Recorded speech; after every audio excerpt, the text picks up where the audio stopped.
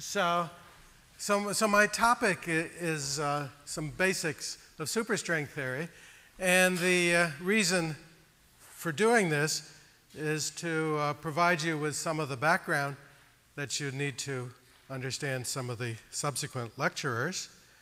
Also, I think the things I'll be talking about are interesting in their own right. Many of you know much of this material already, which is good, because I'll say much too much, and if it were all new to you, you probably wouldn't be able to follow it all. A couple years ago, I co-authored a new string theory textbook with Katrin and Melanie Becker, and it's convenient and expedient for me to follow the presentation that we gave there. So what I did was to assign some of the early chapters as material that you should already be familiar with, and I'll talk about some of the material in the middle chapters, and some of the later chapters will be relevant to topics that will be discussed by other speakers. So what I want to do today is to discuss material that can be found in chapter 6 of this book, which is entitled T-duality and D-branes. And these two topics are related in interesting ways that we'll be describing, so it's natural to consider them at the same time. So let me see if I can put this down over here. Okay. Is the lighting okay so that you can, if I write on the blackboard, you'll be able to read it? Well, if I need to write larger, or if anything is unclear either in the writing or in the speaking, please let me know. So what we want to do to discuss T-duality is to consider a situation in which we take one of the dimensions. String theory has lots of dimensions. We'll take one of the dimensions to form a circle.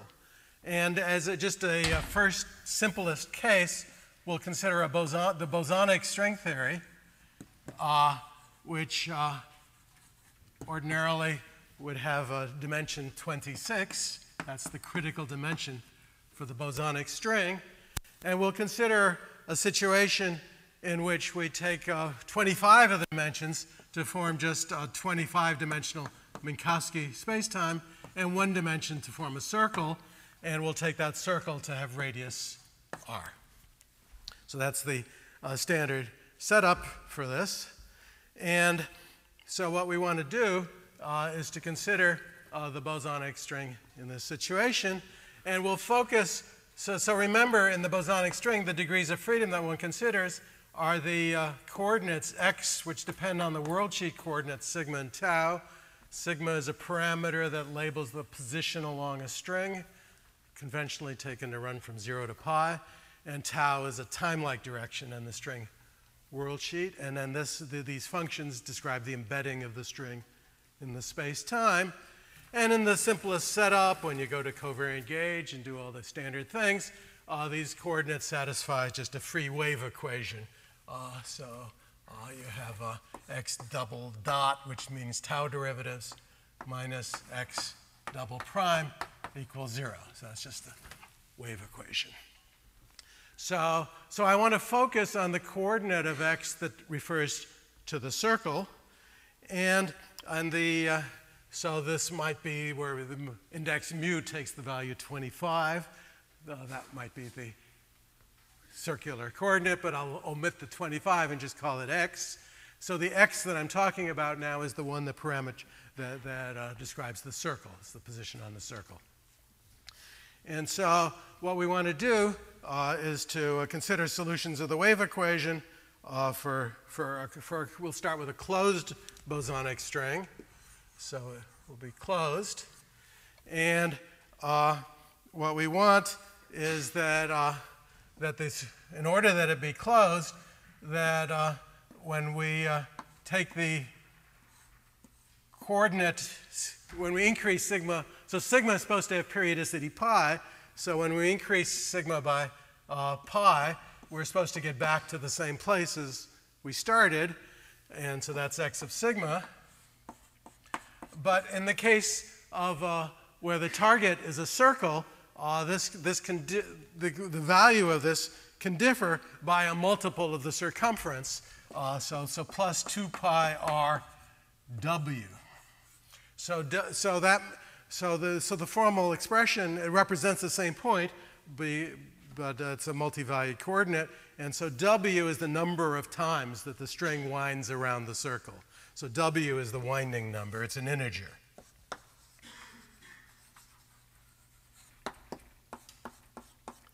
So it also has a sign. So the strings are regarded as oriented. And so we distinguish a positive winding number from a negative winding number. Now, the complete solution of the wave equation involves various terms.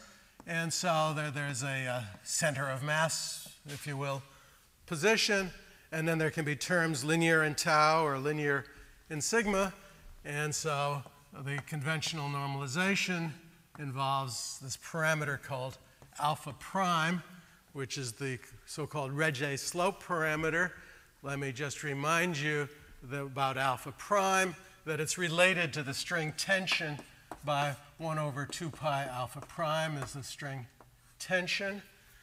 And also alpha prime has, when h bar and c are 1, alpha prime has dimensions of length squared. And so sometimes one says that alpha prime is the square of the string length scale. So one would write that alpha prime is L string squared. So that's the fundamental length scale that's introduced in string theory. So this is a term that's linear in tau, and then we can have a term that's linear in sigma as well, and that's determined simply by the requirement that we have winding number w. So that's plus 2r w sigma. So when I increase sigma by pi, that's 2 pi r w as it's supposed to be. And then we have all the Fourier analysis on the sigma circle. And so there are a whole lot of terms involving Fourier series, which I won't write down. I just represent them by dots here because they're not relevant to the discussion I want to make at the moment. But I just want to remind you that these Fourier series terms have coefficients that are often denoted alpha n, and that when you quantize the theory, that these coefficients have harmonic oscillator-like commutation relations. Given by expressions of this sort. I'm not going to be using that. That's just to remind you of what the coefficients look like in the Fourier series terms indicated by the dots. So that's what the coordinate on a circle looks like. Now there's a basic fact about the two-dimensional wave equation that you all know, and that's that the general solution is easy to write down. It's a sum of two arbitrary functions of one variable, which are often referred to in this context as left movers and right movers. So there's a function of sigma plus tau, and there's another function of sigma minus tau. Or maybe I want to write tau minus sigma. It doesn't really matter. Let me write tau minus sigma.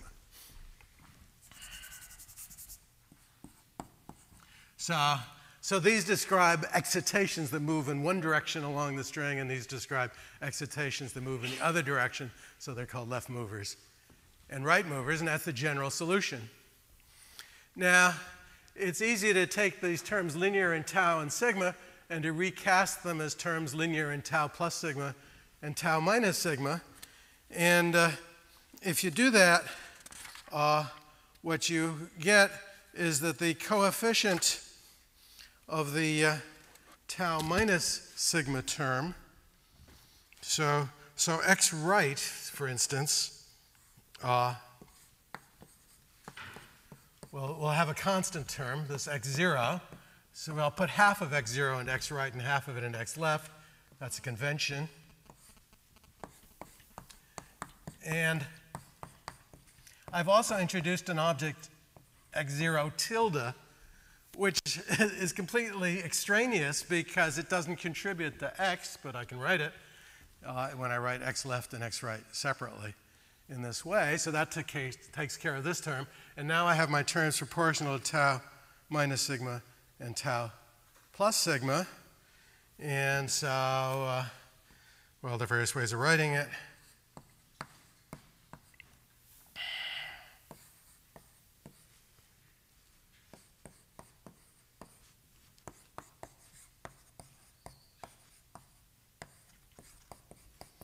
And the one interesting thing is that if you look at these expressions for these coefficients, these square root of 2 alpha prime alpha 0 things, so for example, this is equal to alpha prime k over r minus wr, and the other one, this one, is the same thing with a plus sign. So the WR is the winding number I already described. And the thing I failed to point out, but you surely know, is that this momentum P of the string is quantized on a circle. The requirement is very simple. It's that e to the I px should be periodic. I mean, it should be single valued on the circle. And since x is identified with x plus 2 pi r, that means that the momentum P has to be an integer multiple of 1 over r. So that introduces a quantity k, which is also an integer. So k is an integer, as is w. So the winding number and the Kaluza-Klein excitation number, as it's called, are integers, and they appear in these two expressions. And then the key to understanding T-duality is to recognize the fact that these two formulas are very similar.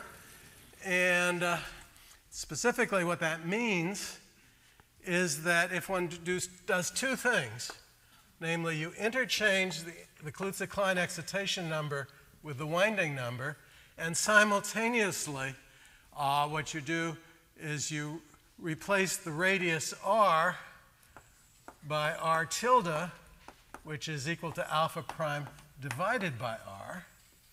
If you do those two things at the same time, then you can see that the equations are invariant.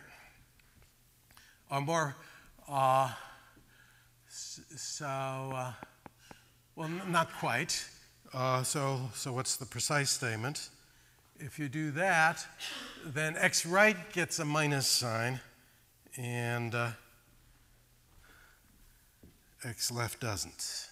So these correspond to x right going to minus x right and x left unchanged.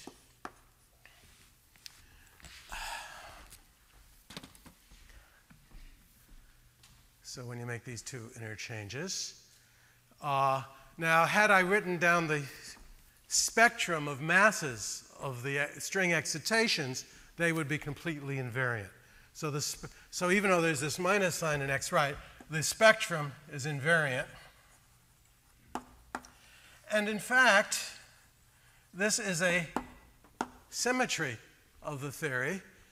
And one is actually describing the same theory when one goes to this dual interpretation.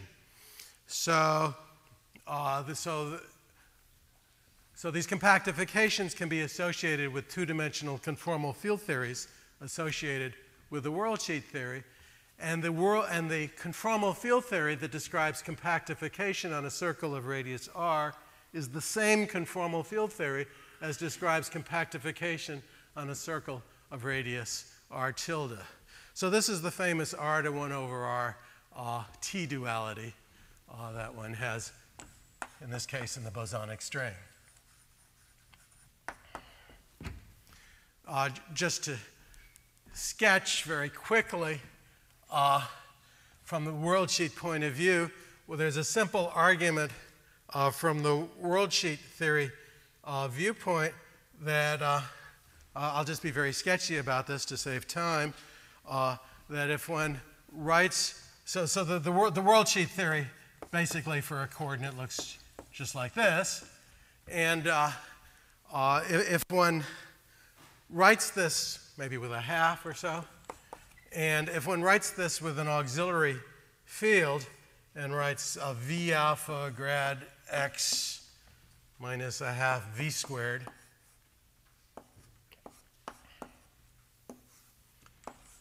d2 sigma, so this describes the same theory because the equation of motion for V tells you that V is the gradient of x, and if you substitute that back, you get this.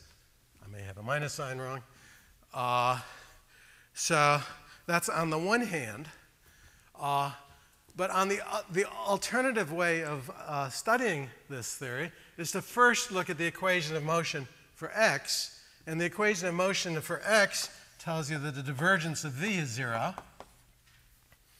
And that can be solved by saying that V is an epsilon symbol times a gradient of something else, x tilde.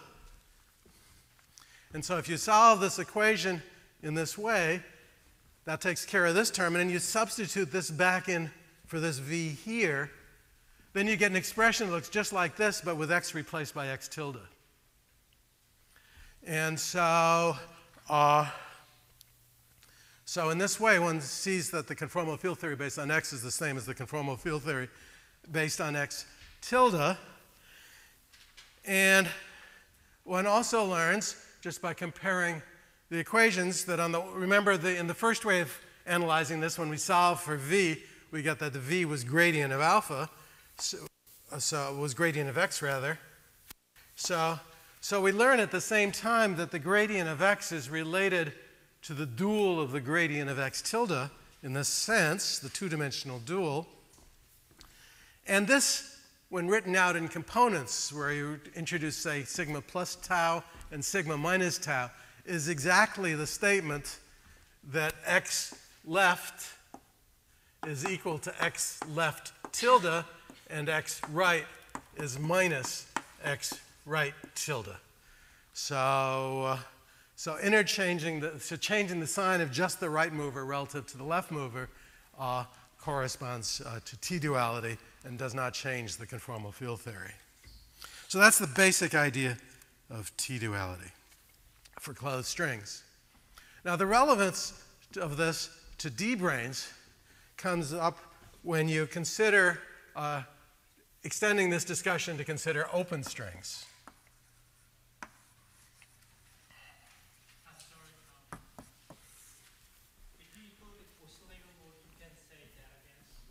Yes, so I emphasized in my discussion the zero modes here, but this conformal field theory argument here includes all the oscillator excitations and shows that in fact it's the entire right mover that flips sign, not just the zero modes.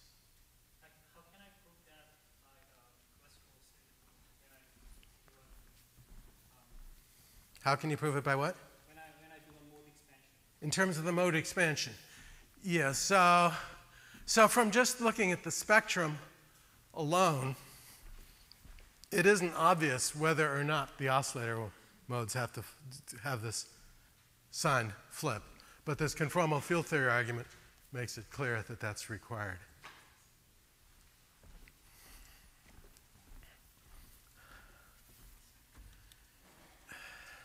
Okay, so now let me turn to open strings. Can people see the sideboards, or should I just use the middle one? Is it okay? All right. So in the case of an open string, say in 26-dimensional spacetime for the bosonic string, and again we could be referring to this coordinate, this one component of x that is on the circle, but this formula would apply in any case. There is no notion of winding for open strings, so we don't have the term linear in sigma here to start with.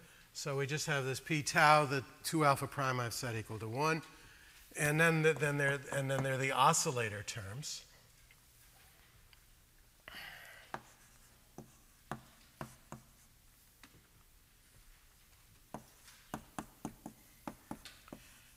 And The only thing that's important here is the cosine n sigma. So this is the standard expression for the open string mode expansion. And the important fact about it is that the sigma derivative vanishes at the ends of the string. So at sigma equal to 0 or pi, x prime is 0. And these are Neumann boundary conditions. So that's the fact I want to remind you of about open strings. So that would be an open string, say, in 26-dimensional space-time for the case of the bosonic string theory. Now, the T-duality is going to act on open strings the same way it does on closed strings for a very simple reason, and that is that the worldsheet theory is the same. The only thing that's different about the worldsheet theory in the case of the open string are the boundary conditions. But aside from the endpoints, it's the same action. And so by the same argument, one again argues that the effect of a T-duality is that you can go to this dual picture where you have radius r tilde rather than r. And the thing that's different, all you have to do is to change the sign of the right moving piece of x to see what the T-dual description is. So the cosine can be written as a sum of a couple of exponentials.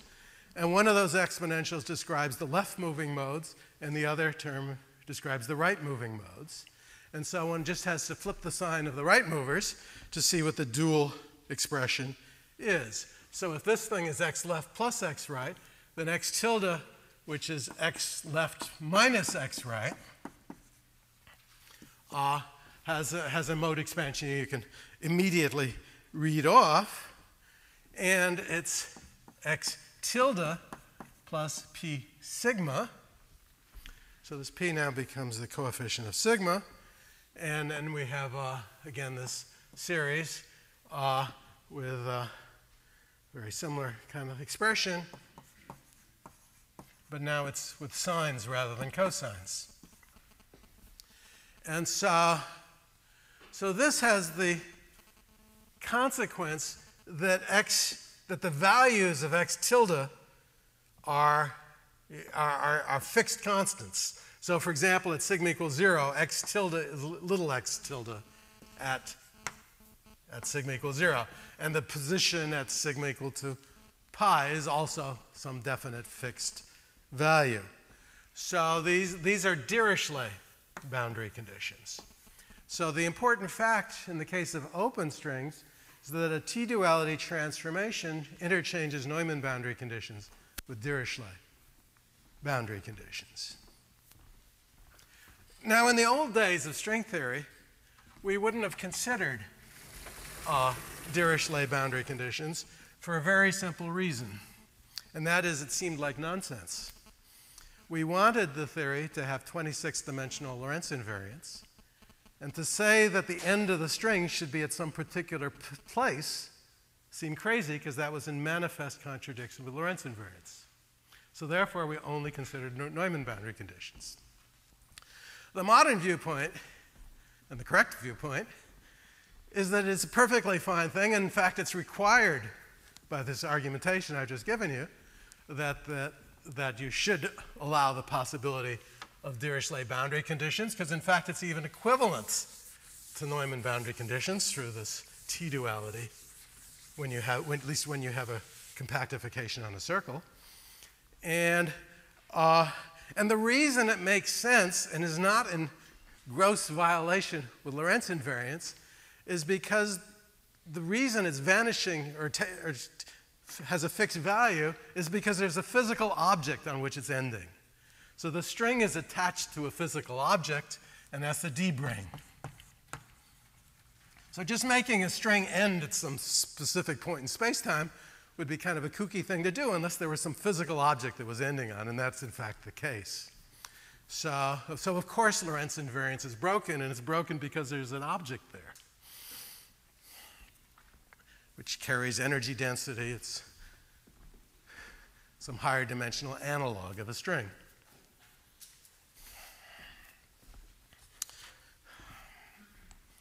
So that's the way Polchinski and collaborators first were led to the notion of a D brane.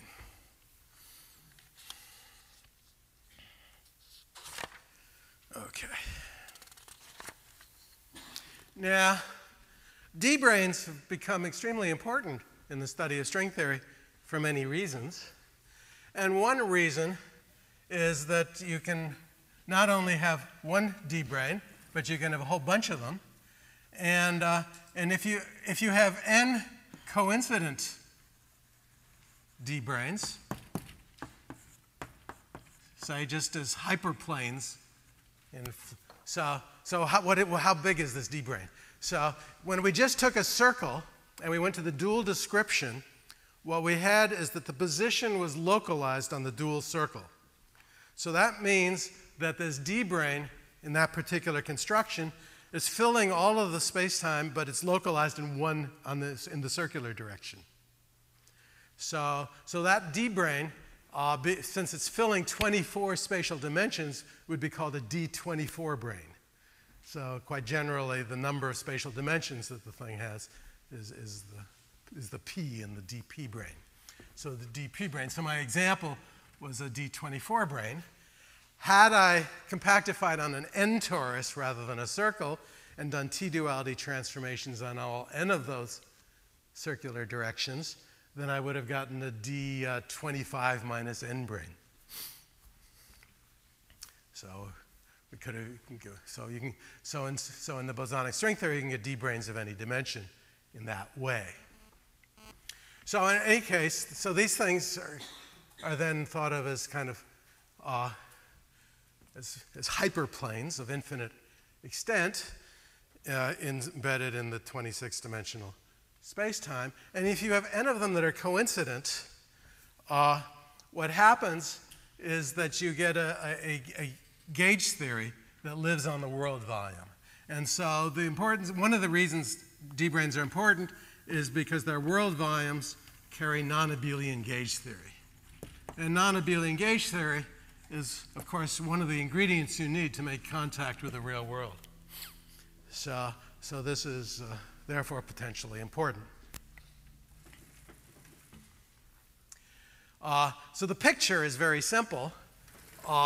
So although I want my branes to be coincident, I'll draw them separated just for ease of illustration. So here are three would-be coincident D-branes pulled apart a little bit for illustrative purposes. And the point is that you have open strings that start on one D-brane and end on another.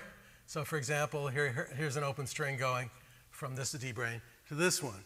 And altogether, there would be 9 such connections because the strings are oriented, so you have 3 choices for the starting point and 3 choices for the ending point. So you would have 9 open strings, or n squared more generally, open strings. And each of these strings can be quantized, and the zero modes include states that are gauge fields, vector bosons. And so you get n squared of vector bosons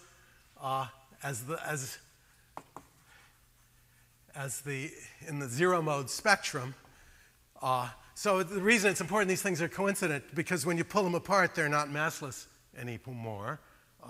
You're sort of doing a Higgsing when you pull them apart and giving mass to the vector fields. But when the branes are coincident, then these vector bosons are massless. And so in this example, you would get a UN gauge theory living on the world volume of the coincident D-branes. There are many generalizations of this story, of course. If one were dealing with strings that are unoriented, which can happen in certain contexts that I'll describe later, then you wouldn't get a UN group, but rather, depending on the situation, you would get either an orthogonal group or a symplectic group.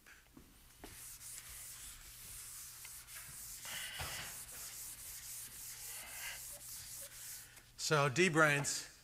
So there are many ways of thinking about D-branes, and one of the ways is to think in terms of the world volume theory, which is the D-brane analog of talking about strings in terms of the world sheet action of the strings. So D-branes have world volume actions, and by studying those world volume actions, one can learn something about the string theory that gives rise to them.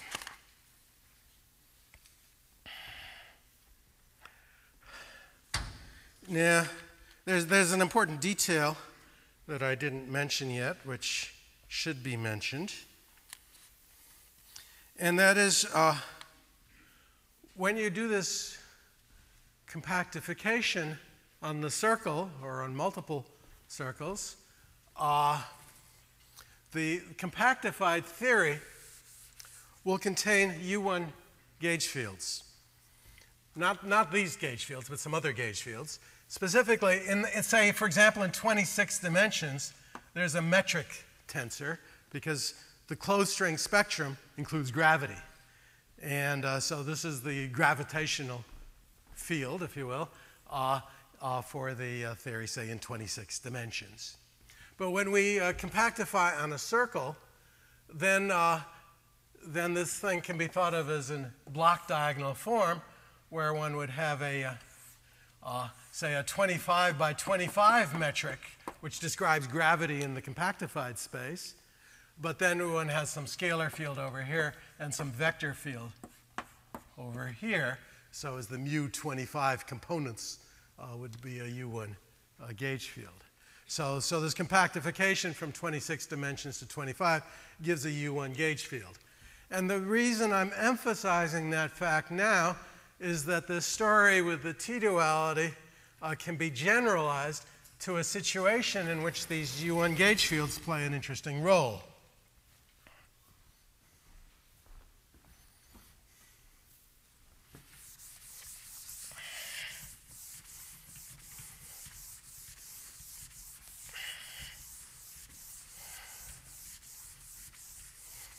So what is the idea? It's kind of an analog of the Aharonov-Bohm effect, in which you can have, in the Aharonov-Bohm effect, you have some configuration which is topologically non-trivial, in which you have vanishing field strength for a Maxwell field, but it has physical effects anyway. And the way that can work is basically when the gauge field integrated around a circle is not zero, that's called a Wilson line. And more generally, what one would write is something like e to the I exponential a. This is called a Wilson line. So this is some element of the gauge group. And so if this were non-abelian, you'd have to do some path ordering and stuff. But if it's abelian, there's no problem. And so you can just take A to be a constant. So if you take A to be a constant and it's a abelian field, then the field strength is 0. And so this can be very simple. And this has some consequences. Specifically, when you do the canonical quantization, the canonical momentum, let me denote it by capital P, is the ordinary momentum minus E times this gauge field. So this gives you a shift in the gauge field. And this is the thing that, when you're on a circle, has to be a Kaluza-Klein excitation number, an integer, divided by the radius of the circle. So this has the consequence that the momentum now is not just k over r, but it can differ by k over r by a constant amount. And one can get what might be called a fractional Kaluza-Klein excitation number. So this gauge field A can be re-expressed as an angle, and so one can write it as theta over 2 pi r. So if one writes it as theta over 2 pi r, so theta is then an angular variable, and what one is finding is that the ordinary momentum then is no longer just k over r, but if I set this charge E to be 1, it just differs by this theta parameter over 2 pi r. So depending on the value of this Wilson line, you get this fractional momentum piece in the quantization condition. So that may seem a little mysterious and confusing, but it all becomes clear when you ask what happens in the T-dual picture. So now, we take this situation and we go to the T-dual picture. And in the T-dual picture, what's happening is that our winding number is now fractional.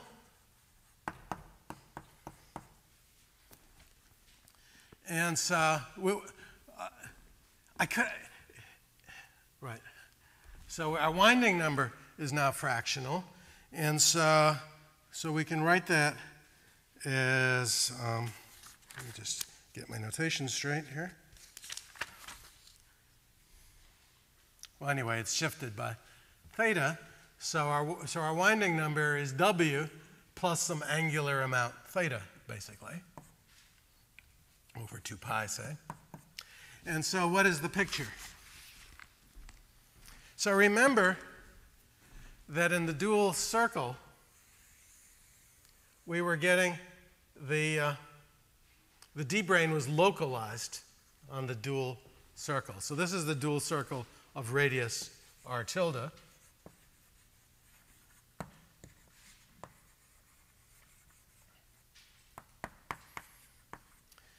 And now, when we have this fractional winding number, what we have really are 2 D branes, and an open string can start. In the case of the open string, it can end on one. It can attach from one to the other, and so what the Wilson line is doing is keeping track of the positions of the D branes on the dual circle. So the Wilson lines map into the positions of the D branes in the dual circle.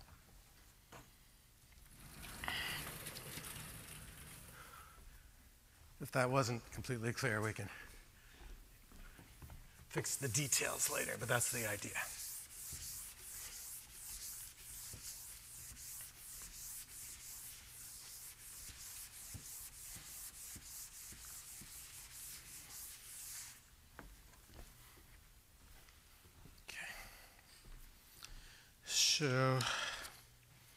So I want to now turn to superstrings. This has been bosonic strings, and bosonic strings are boring after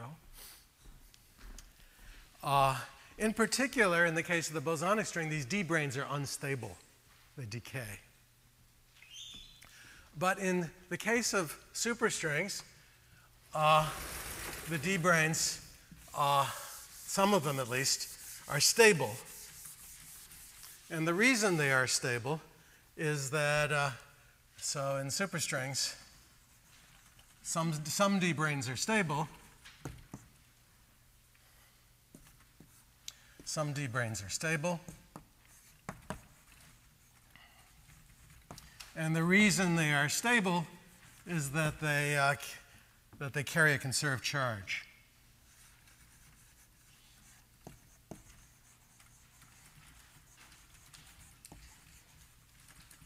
And to understand what it means for a D brane, or any kind of brane, to carry a conserved charge, one needs a lightning reminder of why an electrically charged particle carries a conserved charge and how that might generalize. So in the case of an electrically charged particle, you have a U1 gauge field A. So A can be written as a 1 form. That's very convenient. So this is the vector potential in Maxwell theory. And I'll write a sub 1 to remind myself that it's a 1 form. And then there's a Maxwell field strength, which in the differential form language can be written as the exterior derivative of this 1 form. And that's a 2 form.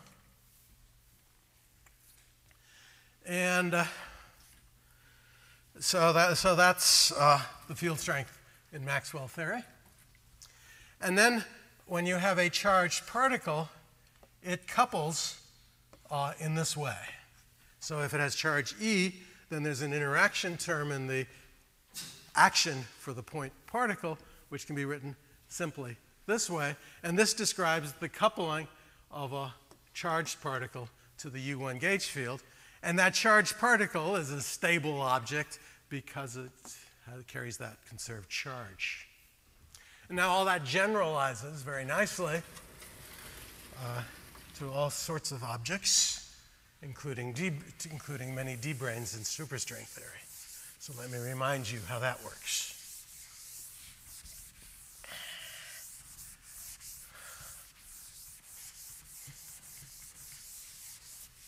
So all one has to do is to generalize the notion of a Maxwell field. So we can have an n-form potential, which is 1 over n factorial a mu 1 up to mu n dx mu 1 wedge blah, blah, blah, dx mu n. That's an n-form potential, which generalizes a Maxwell field. It's a totally antisymmetric tensor. And out of this totally antisymmetric tensor, one can define a field strength as the exterior derivative. And it has the usual kind of gauge invariance, namely, you can make a gauge transformation by the exterior derivative of an n-1 form. And that leaves the field strength invariant. It's a gauge transformation.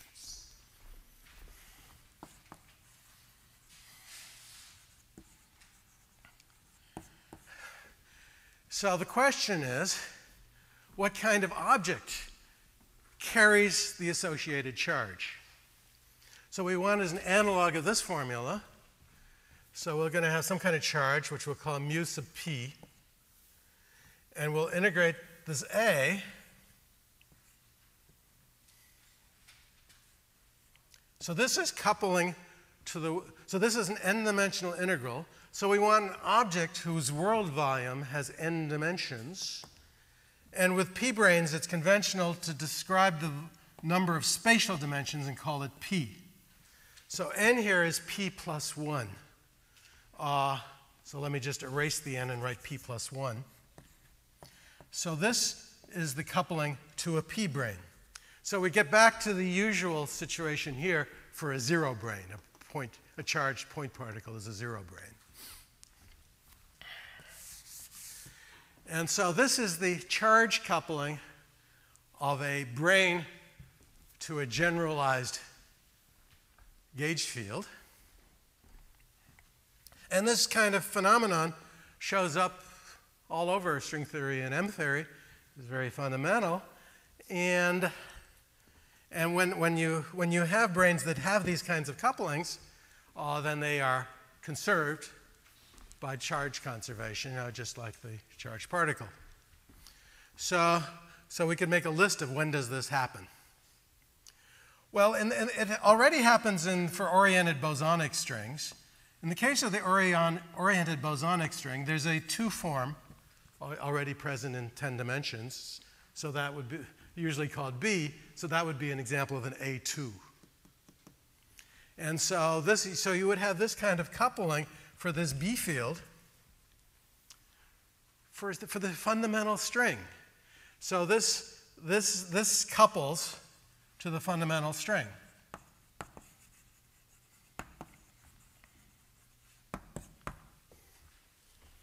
And that's true in the bosonic string theory.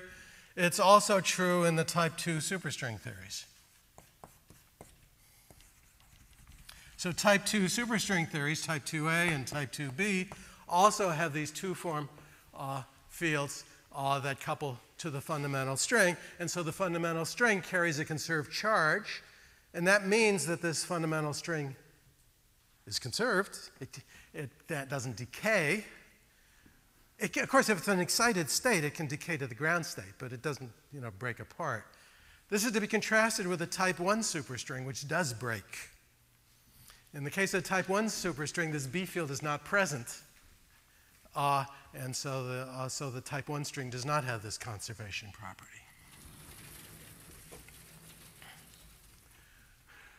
Now, in the case of the type 2 superstring theories, there are a whole bunch of other such fields.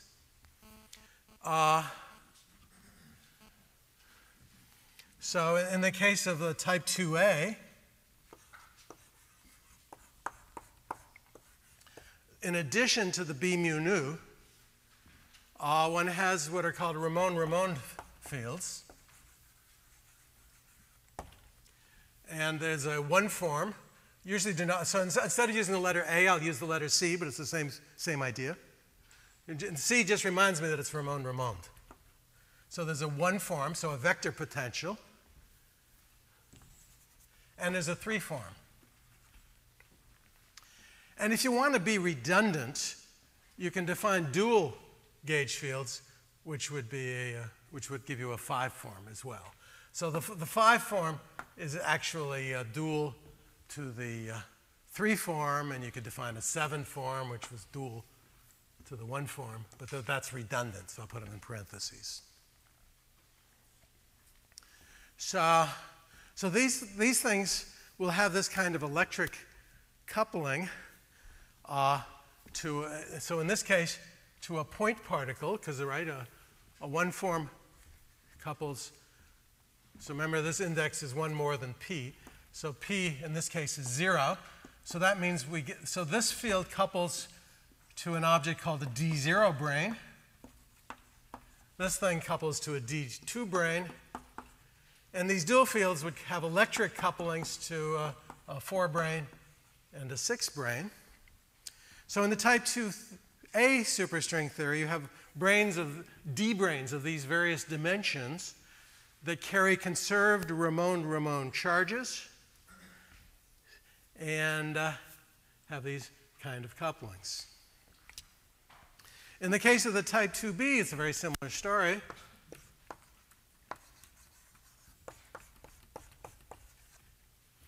We have Ramon-Ramon fields, in this case, C0, C2, C4. And then if you do this duality, you can again give these redundant things, which would be a C6 and a C8.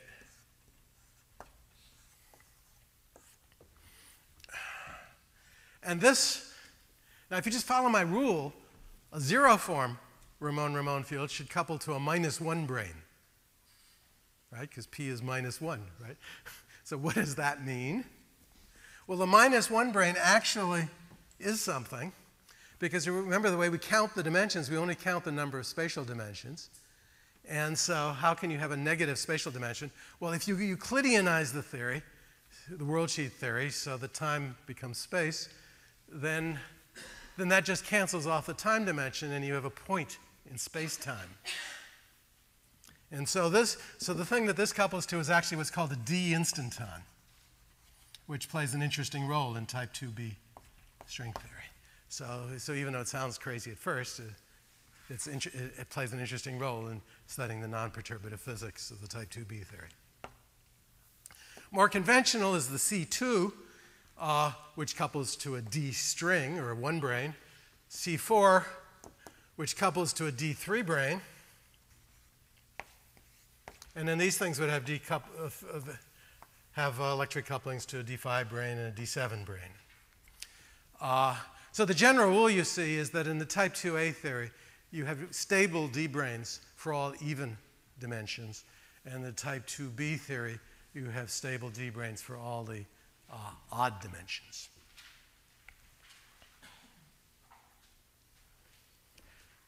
There's another important fact about Maxwell theory, which is that that you can also have magnetic couplings.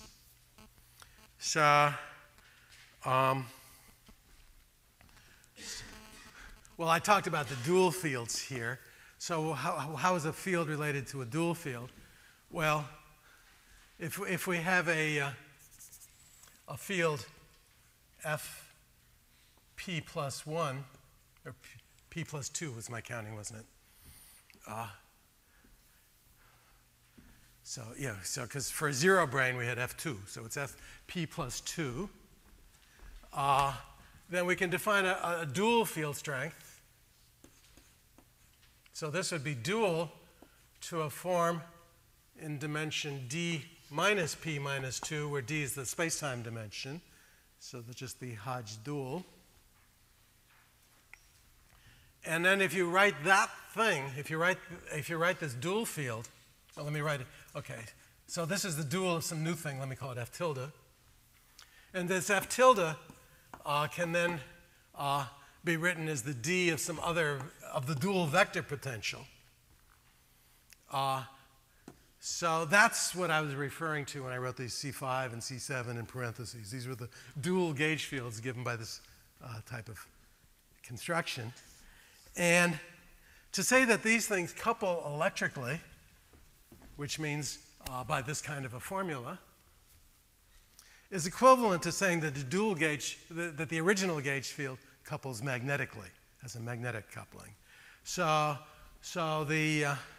in the case of the type 2A theory, this means, for example, that the 6 brane is the magnetic dual of the 0 brane, and the 4 brane is the magnetic dual of the 2 brane.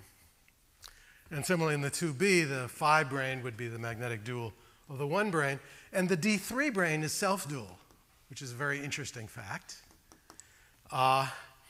And that reflects the fact that the 5-form field strength, which is given as dc4 in the type 2B theory, is required to be self-dual. So it's equal to its dual. And because this 5-form field strength in the type 2B theory is required to be self-dual, it follows that the D brane that it couples to has this kind of self-dual charge. So you can't say it's electric or magnetic. They're equated to one another. There's also a very nice generalization of the Dirac quantization condition relating electric and magnetic charge. So when you couple a Maxwell field magnetically to a magnetically charged object, the magnetic charge, that's called a G, times an electric charge, E, is required to be 2 pi times an integer. That's the famous Dirac quantization condition. And that generalizes to these branes and their magnetic duals in a straightforward way. Somebody? Yes, could you explain again why F5 needs to be pi? I didn't understand what I'm supposed to explain. Oh, why it's self-dual.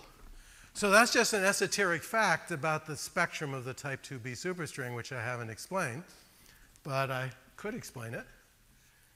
So since you asked, why don't I do that?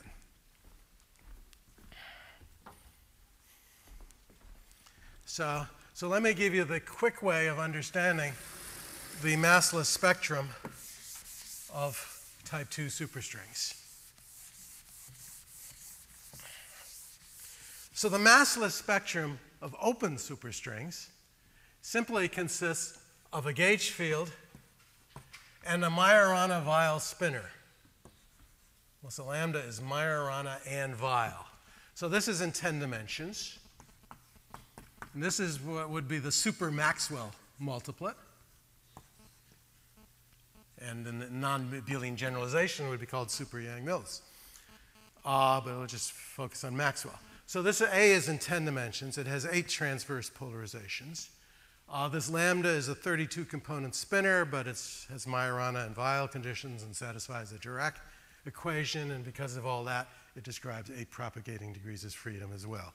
So this is 8 bosons and 8 fermions. Now, one way of understanding the massless spectrum of type 2 superstrings is to take this multiplet and to tensor and introduce it once for left movers, and to tensor that with the same thing for right movers. So with the left movers and the right movers, let me just put primes just to distinguish, but it's the same kind of multiplets. So you have a tensor, this is just group theory. So you have this kind of multiplet tensored with this kind of multiplet. And there are 2 possible ways of doing this because these lambdas satisfying a Weyl condition means that they're eigenstates of the Dirac matrix that you could call gamma 11. So a positive chirality would be this, and negative chirality would have a minus sign here. And so the two different cases are whether lambda and lambda prime have the same chirality or the opposite chirality. And if you do this tensoring with the same chirality for both of them, you get the massless spectrum of the type 2b superstring. And if you do this tensoring for the case where the two lambdas have the opposite chirality, then you get the massless spectrum of the type 2a superstring. So the place where you find the gauge fields are in the tensoring of the two lambdas. So you have what are, in a sense, bifermions. Right? But that's a boson, you see. So the Ramon-Ramon fields are, in this sense, bifermions, or bispinners, if you wish. And these bispinners can be decomposed into irreducible representations, which correspond to these various C's, here or here. And in each case, there have to be 64 physical polarization states, 8 times 8. And that's what you have in each case. And in this case here, the counting requires this self-duality condition, which can be consistently imposed in 10 dimensions when you have the Lorentzian signature. Did that answer your question? Okay.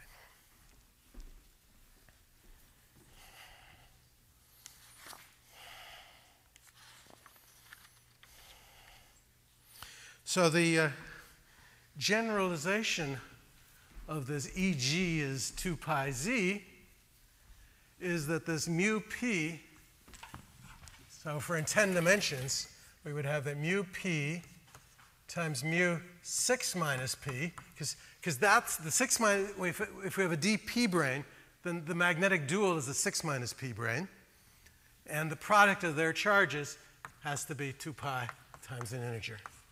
So that would be the Dirac quantization condition for d branes. And the basic d branes always satisfy this in such a way that the product is just 2 pi. The integer is 1. And so to get bigger integers than 1, you need multiple d branes. So the basic d branes give you the minimal quantum that's allowed by the Dirac quantization condition.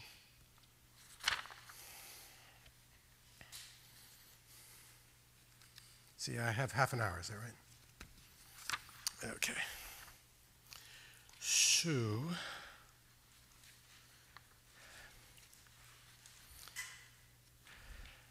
So let's say some more about T-duality.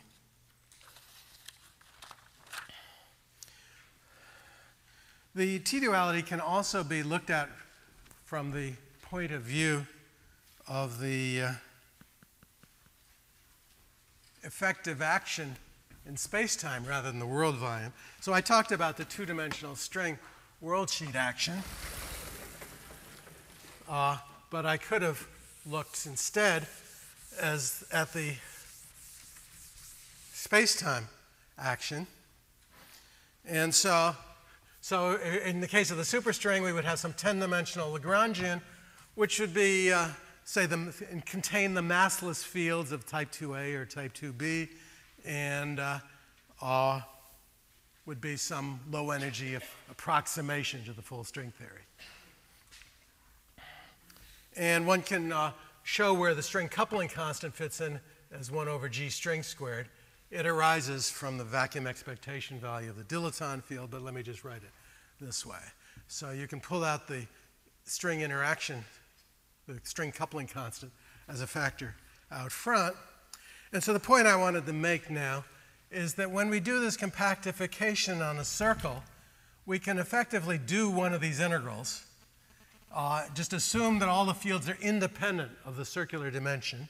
So if you assume that all the fields are independent of the circular dimension, then this just becomes 2 pi r over g string squared times d9x of the Lagrangian in the remaining dimensions.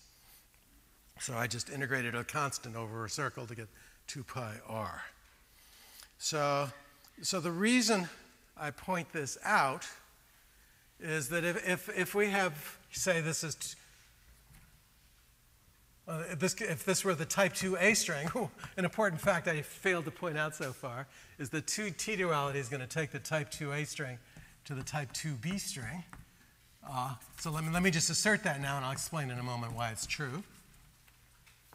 So in in T-duality, there'll be some other coupling constant, G tilde squared, and some other Lagrangian. But when we do this, the result, we have to end back at the same place. So the Lagrangian has to be the same. But now but since the effective theories since T-duality requires that you end up with the same theory in 9 dimensions by T-duality. So the relation that I'm looking to derive here is between the coupling constants. So what we're going to argue we're going to do the integral here also. So we're going to deduce that 2 pi r divided by G string squared should be equal to 2 pi r tilde divided by G string tilde squared. So this T-duality reasoning relates the couplings in this way. So remember, r times r tilde is alpha prime. So when you do this story, you find this relation between the string coupling constants. Okay, so let me explain why 2a goes to 2b. There are several ways of thinking about this. Remember, what we did was we just said that x right goes to minus x right on the circle that we're doing the T-duality. That was our basic rule for T-duality. Now, if we describe superstrings in the RNS, so-called RNS formalism, then associated to every x, there's a worldsheet spinner. So if this was, say, x9, right, which is the circular direction in the case of the type 2 superstring, then there would be a worldsheet Fermi field, psi 9, and it also has left movers and right movers. And the rule is that the right movers will flip sign and the left movers won't. And again, this can be understood as a symmetry of the conformal field theory. In other words, you can do the same kind of manipulation on the worldsheet action that I showed you for deriving this, to derive the corresponding thing for the worldsheet Fermi field. So under a T-duality, not only does the x-coordinate flip sign, but this worldsheet spinner flips sign as well. Now, in the Ramond sector, which is relevant for understanding fermions, the psi has a Fourier expansion like the x does, and the zero mode of psi is essentially a Dirac matrix. So the psi mu has a zero mode, which is up to a constant of proportionality, so some constant, times our 10-dimensional Dirac matrix. The thing is 10-dimensional is mu. The matrix itself is 32 by 32, plus Fourier series. Now, in defining the chirality of spinners, we had this object gamma 11, which is the product of all these gamma matrices. And so remember that whether a spinner had positive or negative chirality was relevant for understanding whether we had the type 2a or type 2b theory. So when we flip the sign of psi 9, that means we're flipping the sign of gamma 9 in particular. And flipping the sign of gamma 9 means we're flipping the sign of gamma 11 because everything else is untouched. And therefore, we're interchanging positive chirality with negative chirality. So this interchange of positive and negative chirality accompanies this T-duality, and that's what takes the type 2a into the type 2b, and vice versa. This fact can be confirmed by thinking about the d-branes.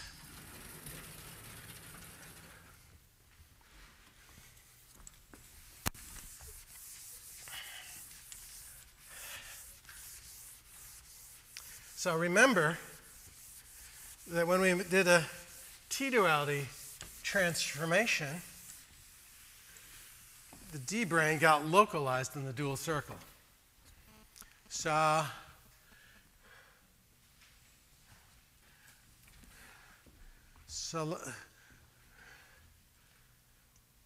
I guess I didn't emphasize this fact before, so let me back up and say something which was implicit in my previous discussion but needs to be made explicit. And that is, under a t-duality, interchanges what you could call a wrapped d-brane with an unwrapped d-brane.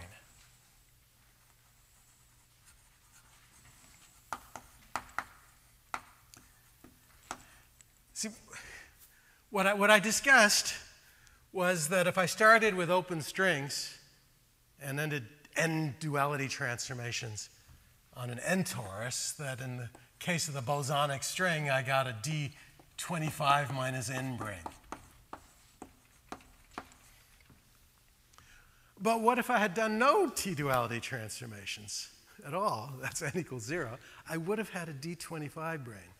So the point is that the reason that you have open strings in the bosonic string theory in the first place, before you do any t-dualities, is because there are d-branes there already that are filling the space-time. And so the existence of open strings and the existence of d-branes go hand in hand. And so when I did the t-duality, I said on the dual circle, I had a d-brane there which was localized, which I identified as a d24 brane. But the more general story is that so this is the circle of radius r tilde, that on the original circle, the d-brane was wrapping the circle. And on the dual circle, it was localized.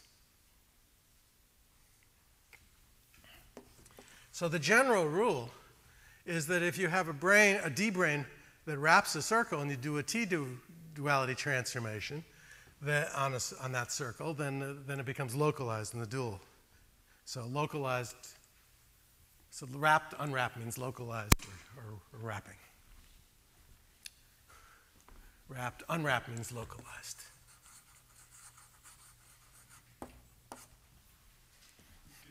Yes? But if you do the same with gravity, then the dual brane will be smeared. Because you have to dualize along an isometry direction. Well, and actually it can be localized, and what I was trying to explain before was when you introduce the Wilson line, that the Wilson line controls where it's localized in the dual circle. So there's some arbitrary position that you could call 0, which is when you have no Wilson line. But what you call no Wilson line is somewhat arbitrary also. So the arbitrarinesses match, and you can consider things that are smeared also, but that would confuse this discussion. So I don't want to do that. So I want to emphasize the idea that a wrapped d-brane goes under t-duality to an unwrapped one. And so this meshes very nicely with my claim that the type 2a and type 2b are interchanged by t-duality, because you remember that the stable d-branes in the type 2b theory had p odd, and the stable d-branes in the type 2a theory had p even. And so that meshes very well with the idea that what was wrapping in one side gets localized in the other. So an even dimensional object will go into an odd dimensional object under this kind of a transformation. Of course, if you do a t-torus, if you have a 2 torus and dualize both directions, then 2a would go to 2a, 2b would go to 2b, etc. Okay. Now, in my remaining 15 minutes, so I'm just covering some of the highlights from chapter 6 in this wonderful book.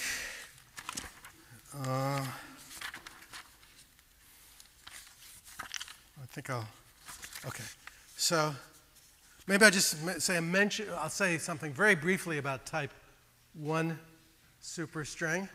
So type 1 superstring has open strings in 10 dimensions, unoriented open strings. So you have unoriented open and closed strings. Half as much supersymmetry as in the type 2 theories.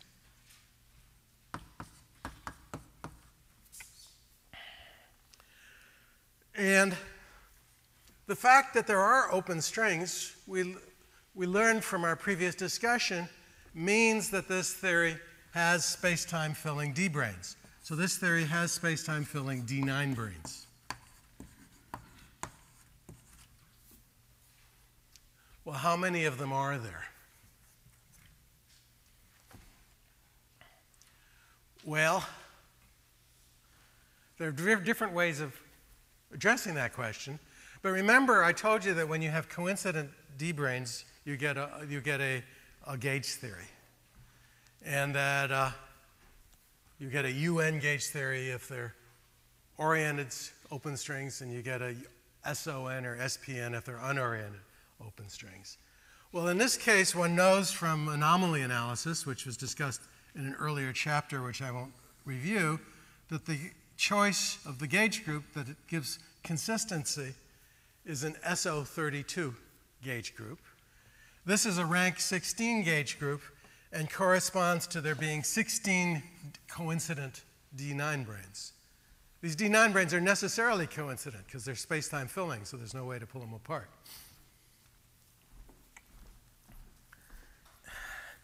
Now, if this were the whole story, there'd be a problem, however. And that is that one of the crucial consistency conditions is that this conserved charge has to be canceled in this situation. And so there has to be another object that cancels this charge. And so the claim is that there is another object, which is called an O9 minus brane, or O9 minus plane, if you will, an orientifold plane. It carries D9 brane charge minus 16. It's just one of them, but its charge is minus 16, so that the total charge is 0. There also exist objects called O9 plus planes. They exist, can be defined, but they would have charge plus 16 and would not cancel this charge. So that's not what so this is the one that works. But I'll come back to that point.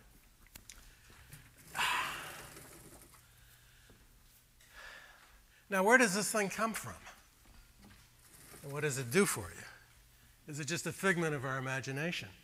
Well, it's not just a figment of our imagination, because these D9 branes carry energy density. These are BPS objects, which means that their energy density is related to their charge by supersymmetry. And so there's a definite amount of energy density that they carry. And yet, this has a Lorentz invariant vacuum, and so the total energy density has to be 0. So the energy density of the D9 branes has to be canceled by something, and it's canceled by the O9 plane, which has a negative energy density. It's kind of weird, but it's true. So you have this O9 plane with negative energy density. So the O9 minus plane, not only does it cancel off the energy density of the D9 branes, but also not only does it cancel off the charge, it also cancels off the energy density so that you're left with 0 cosmological constant.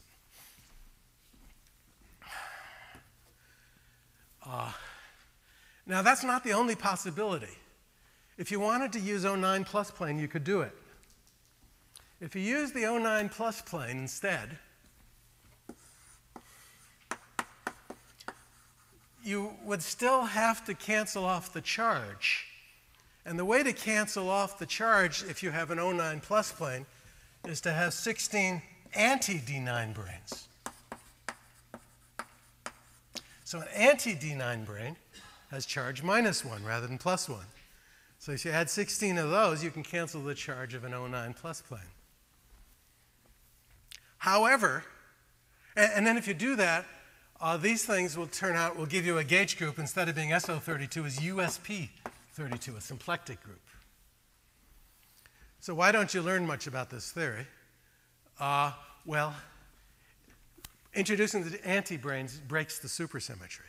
So this is not supersymmetric, and one doesn't have the same kind of mathematical control that one has for the usual type 1 theory. It's not supersymmetric. So this is kind of an esoteric curiosity. And even though the energy density again cancels between the anti-9 branes and the O9 plus plane, so there's 0 vacuum density. But that's only true in the tree of classical approximation, and there's no reason that quantum corrections should respect that. And so it's plausible, although not known, that a energy density would be generated by quantum corrections. Whereas in the other case, they can't be because it's protected by supersymmetry. So I didn't quite understand why using anti-D9 branes will break through it. Does the vacuum have some?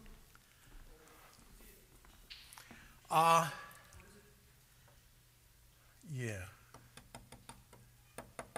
I'm not prepared to explain that right now, but it's true.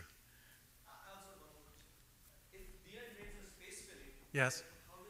why do we need to cancel the charge? I understand. Right. So the general rule. Suppose we had a circle and they only filled all the other dimensions and were localized on the circle. The general rule is that the charge on the compact space has to be canceled. Here, it's kind of a degenerate case because the transverse compact space is 0-dimensional. So it's a little hard to see in that sense. But if you view it as a generalization of that case where you have a compact space, then it's clear.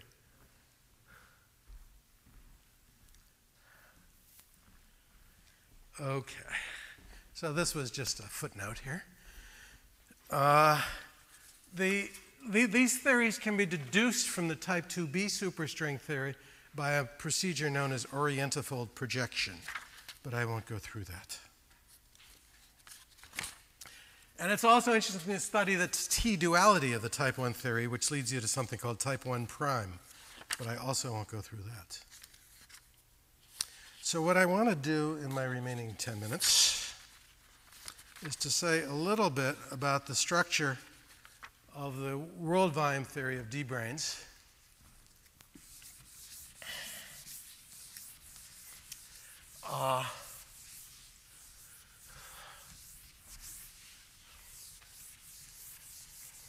So suppose we have a single D-brane. So on the single D-brane, there's going to be a massless U1 gauge field. So we're going to have a Maxwell field. So we have a Maxwell field. So the field strength F mu nu. And so from the space-time point of view, say 10 dimensions, there'll be some kind of Lagrangian which will describe the dependence on this field strength and the effective action in some approximation. And so what is the approximation I want to consider? The approximation I want to consider for this discussion now is I'm going to allow the field strength to be large. So I'm not just looking for Maxwell theory. I'm looking for something more general where I'm allowing higher powers of F than appear in Maxwell theory, because I'm allowing F to be large. But to have a mathematical control, we require that derivatives of F are small. So more precisely, if I multiply by the string length scale, that's small compared to F. So we're allowing large fields, but they have to be slowly varying in space, in time. So if we keep all the large dependence on large fields, but slowly varying, then we're led to some nonlinear Lagrangian, which was guessed not only before the discovery of string theory, but even before the discovery of quantum mechanics. And so the basic formula was guessed by Born and Infeld way back when. I don't remember the date. It was even before my time, if you can imagine that. And so they wrote down a formula. They were, of course, thinking about four-dimensional space-time. And they wrote down a formula. So K is some constant. So eta is the Minkowski metric. F is the Maxwell field strength. K is a constant that's negotiable. They were interested in 4 dimensions. And they said this formula is a constant plus the Maxwell term, some other constant out here, plus higher orders in F. And the reason they guessed this particular nonlinear generalization of Maxwell theory is that if you replace eta by a metric, so a generalization would be this would be some kind of metric, that then this would have general coordinate invariance. So they felt this fit nicely with general relativity. But those rules don't lead uniquely to this formula. You can invent millions of other formulas that would have those properties as well. So it was kind of dumb luck that they hit on just this formula, because this is precisely the right formula for what comes out of D-branes in superstring theory in this approximation. And it's an interesting formula. I mean, it gets jazzed up by other stuff, but this basic structure survives. Weren't they also interested in the analogy between electric fields and momenta and the magnetic field as a velocity? I don't know if I was going to discuss that, but I don't know if they were aware of that or not. I always credit Antoniadis with that, but maybe that's just my ignorance. Certainly another motivation that they definitely did have was that they knew that the classical self-energy of a point charge is infinite. And they wondered by whether a nonlinear extension of Maxwell theory would cut off that infinity. And this has exactly that property, that if you introduce a point charge, that the classical energy associated with that is finite. So you see there's a scale here.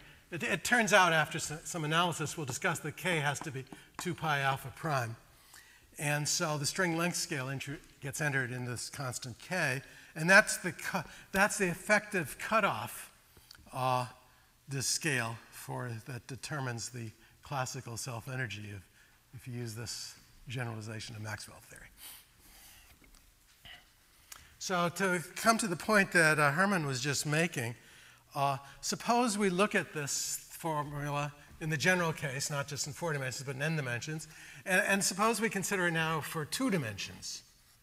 So in 2 dimensions, replacing this back by eta, so in 2 dimensions, it's easy to do the determinant.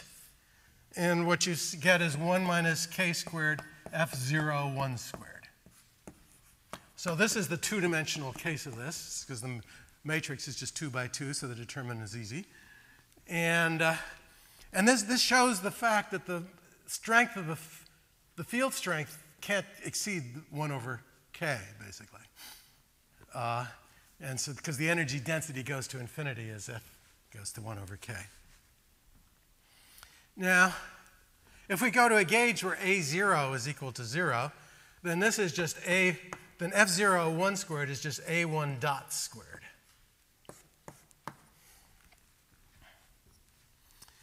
Now, if we imagine taking the spatial dimension to be a circle and doing a t-duality transformation, then we remember that the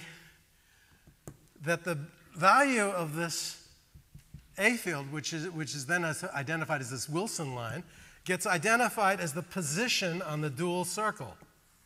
So this becomes x dot squared with some coefficient, which involves 2 pi alpha prime. And so if I call that v squared, this thing, so let me put the k squared here. So this thing, in the dual picture, becomes the square root of 1 minus v squared, integral just over the time, because I've compactified away the space. And there's a coefficient, which will be identified as the mass. And this is precisely the formula for the action of a massive point particle. And so this particular structure is related by T-duality to exactly the structure that's required by special relativity, by Lorentz invariance in the T-dual picture.